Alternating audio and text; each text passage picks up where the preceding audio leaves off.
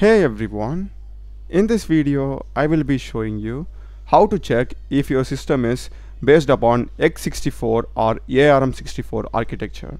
So I'll be showing you two ways how you can check this. So the first way is going to be you just need to go to search and search for run and just type msinfo32 over here and select OK. So you'll be getting the system information, and as you can see here I'm having the x64 based PC in system type. So I don't follow the ARM architecture, this is x64.